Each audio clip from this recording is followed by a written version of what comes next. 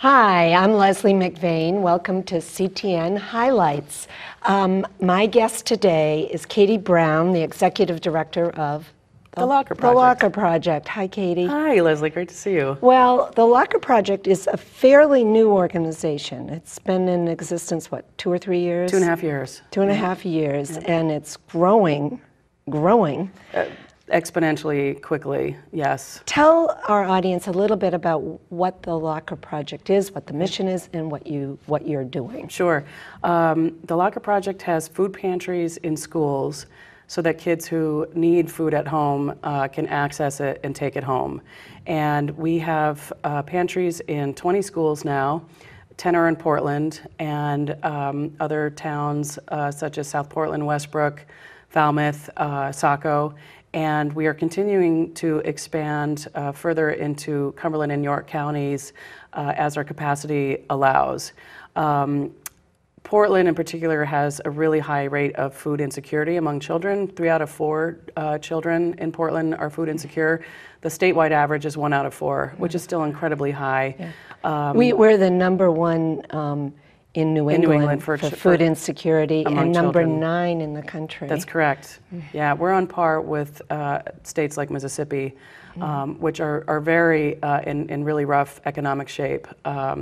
So we have a huge need, and our success is unfortunately based on the need that is out there.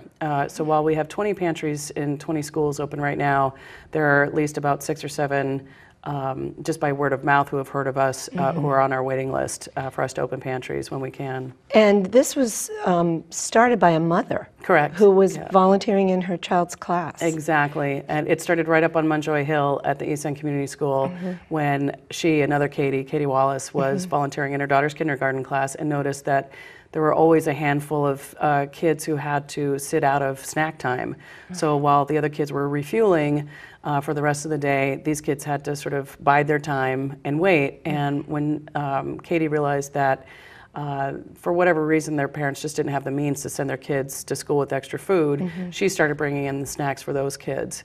And eventually all the teachers at the school thought she was the magical snack lady. Did she have some snacks for their few kids in their classes? And so she was spending a lot of her income gladly supplying snacks for all these classrooms.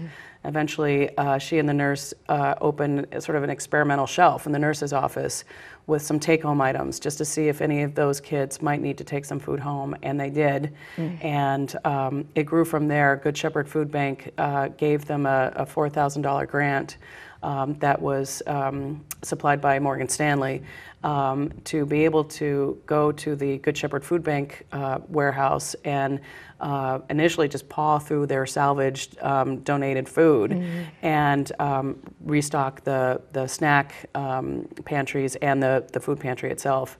And after a couple of years of that, there were folks interested in having that program grow to other schools, and that's where I came along, and we made her the board chair, and I became the staff person who put the nonprofit together. And this is a year-round pantry. So how do the children access it during, because most of the pantries are in the schools. That's right. And the schools are closed in the summer. That's right. So what happens in the summer? Well, some of the schools actually stay open through the summer.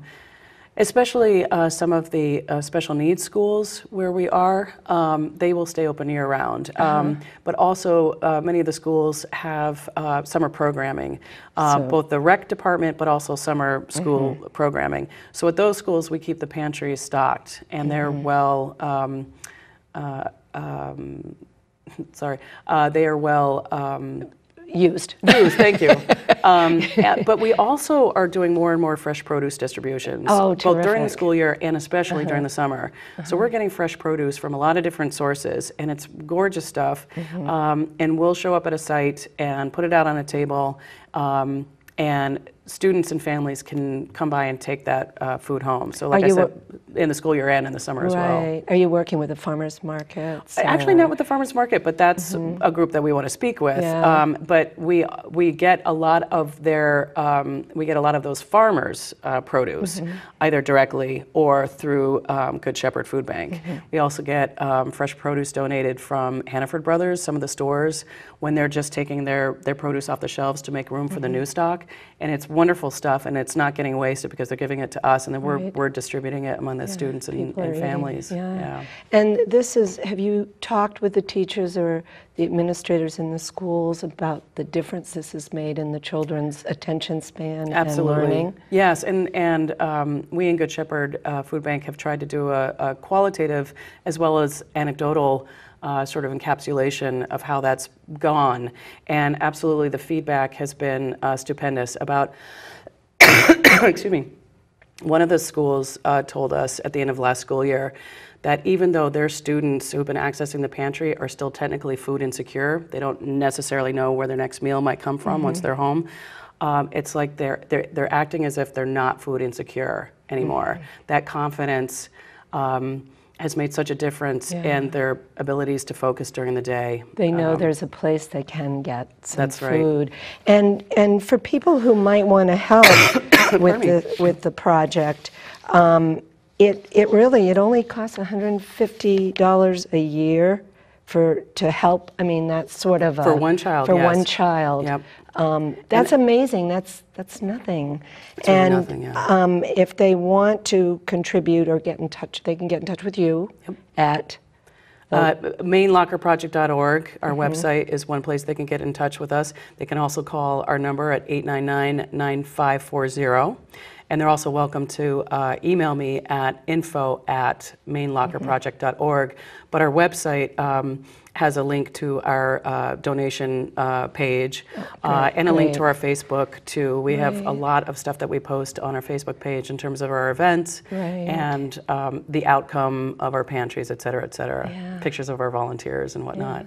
Well, I mean, I know, just to see a child sitting in class when everyone else is eating and they don't have anything, I can imagine. And I know the teachers are restricted because of food allergies and things. I guess they can't do that. And it must have been such a weight off of their shoulders to have Katie Wallace come in and discover this. Absolutely. Well, thank you, and keep up the good work. And if people want to donate food to the Locker Project, they can leave it here. Oh, yeah. We can you can go to their website and see the list of food items that are acceptable. The kid-friendly food items are particularly helpful. Yeah. And yes, that list is on our website. Yeah. So yes, please, if you're willing to accept the donations here, we will pick them up on a regular basis. Yep, that sounds great. Thank you so much, Leslie. Katie. And thanks, CTN. Yeah.